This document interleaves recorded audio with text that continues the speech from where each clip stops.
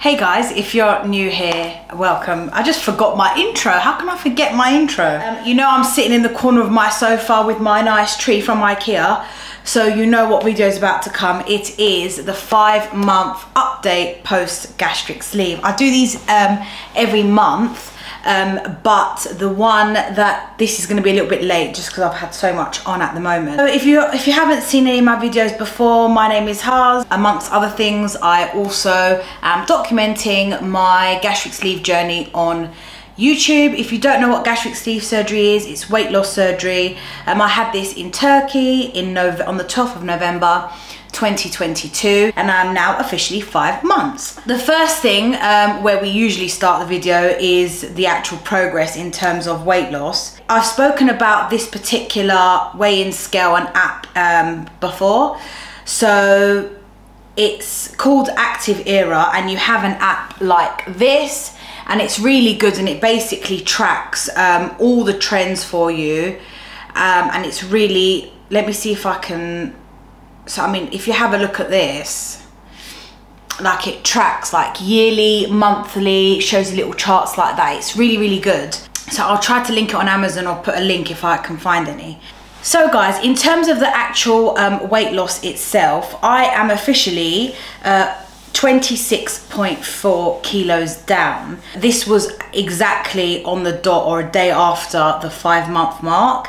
You would have seen from other like pages or other channels, there are people that lose a lot of weight drastically. Even though I think in my head it's slow, I'm quite happy with the progress because I haven't had any, apart from hair loss, which I'll get onto, I haven't had any kind of like loose skin or anything like that, any other major concerns. So I'm happy to be slow and steady. Slow and steady does win the race. Well, I started at exactly 100 on the dot, and I've seen people who my surgeons performed on, you know, there's people who are like, you know, 30, 40, 50 kilos heavier than me, and they're losing, you know, 50 kilos in the first 5 months. So everybody's bodies are different, so please don't compare. The second thing that I wanted to touch on is the hair. Now, if you've seen any of my previous videos, you'll see that I was really, from the very beginning, I was always really, really concerned about my hair. Oh, my glasses are so dirty. Let me see. I've got new glasses, by the way. Mem chose them, guys. They're like Harry Potter glasses. I like them. Last month when I recorded my video, my hair was really, really affecting me. And to be honest, it does, because hair has always been a big part of my personality and is the only thing that I never worried about. Like, you know, oh, how's my hair gonna look? You know, I've always had no issues with my hair. It's always the quickest thing to do for me. Part of my personality, part of how people remember me. I'm usually the girl with the curly hair. So that's a big, big one. Now, touch wood, at the moment it's stopped. It's still there, the hair loss, but it's very minimal. Like, it's more like what I'm used to from before. I would say it's not much different to what my usual hair loss is like before surgery. So I would say it's definitely slowed down, if not stopped. And I'm so grateful, because when I was reading about the sleeve and doing some research and speaking to surgeon and stuff, most people say that the hair loss starts around 3 months and stops around the 9-month mark. So mine started 3 months, and I would say it's kind of really, really slowed down at the 5-month mark. Some people say it stops at the 6-month mark. I'm hoping that's the case, but to be honest, guys, I've probably lost, I would say about half my head of hair, if not a little bit more at this point. So what I'm doing is I'm having a big chop done, and anyone with curly hair knows that it goes into shock when you cut it. So I'm gonna cut my hair completely, give it a big chop, and then when the hair loss has completely stopped, and I'm sure of that, towards the end of the year, I'm thinking of getting curly hair extensions. Just for occasions when I don't feel comfortable, because it's really affecting my self-confidence, I'm not gonna lie. Just when I'm going out and wanna do something, then I'll do, you know, I'll just pop them in. So if there is anybody that can recommend any curly extension specialists, or anyone that I can speak to, then please let me know, because obviously my hair is really curly. I mean, obviously whenever I come on camera, it's wet. Again, I don't know if it's a coincidence that my hair slowed down and it's the other things that I've been doing, but I did mention something in my last video, which my mum has been doing for me. And in addition to using rosemary oil, my mum makes me this once a week. So in here, what she does is she boils rosemary from the garden, so even the ones that you can buy from Tesco, and chucks a couple of cloves and has it boiling for I think about an hour or so, and then she makes me one of these and I keep it in the fridge. So this is a fresh one. It lasts, to be honest, it lasts longer than a week, but she tells me not to use it for longer than that. In addition to my rosemary oil, just before I wash my hair, I do like a mask with the water. To be honest, guys, sometimes I use this when I'm styling my hair and I'm wetting my hair. I focus it on the roots. I really massage it into the scalp for at least 60 seconds. All over my ends as well. And I don't know if it's this or the oil or because I'm doing so many things, but ever since I've been doing this, and also in my last video I showed you guys the Viviscal shampoo and conditioner. That is really good. It could be that as well, because the only two things I've been doing differently since last month and compared to this month is I've been using this and I've been using the Viviscal shampoo and conditioner. Everything else has been the same.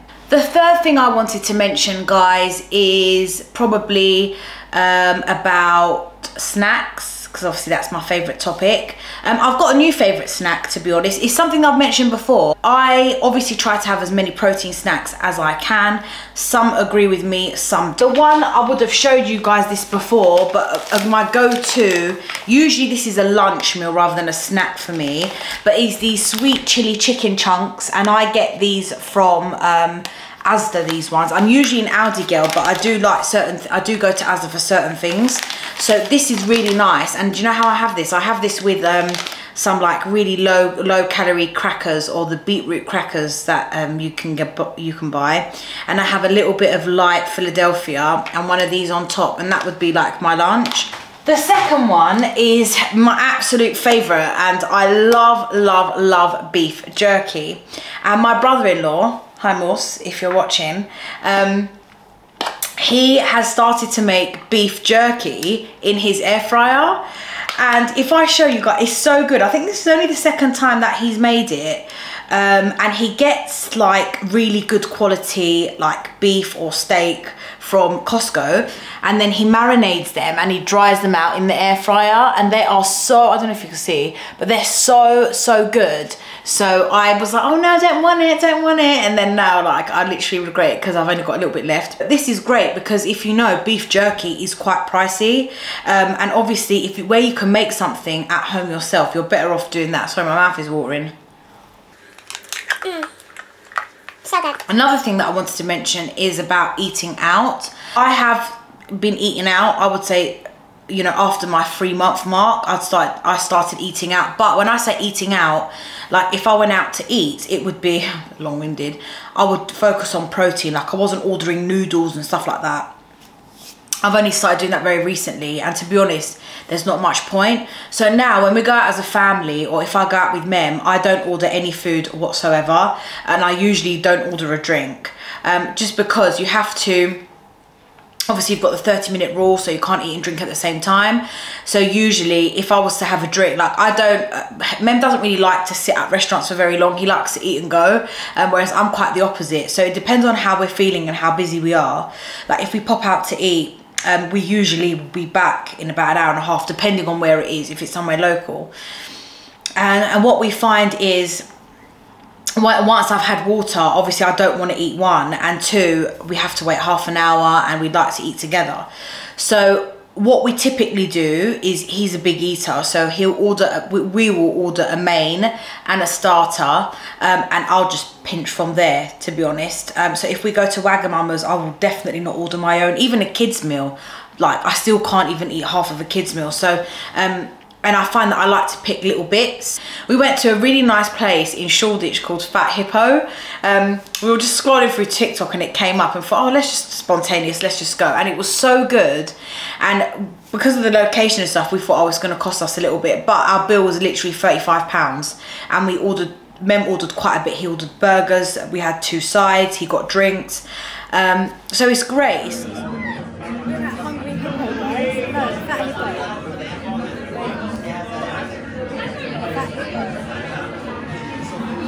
Loads of really nice food. It's nice to be out, can't eat. Cameraman.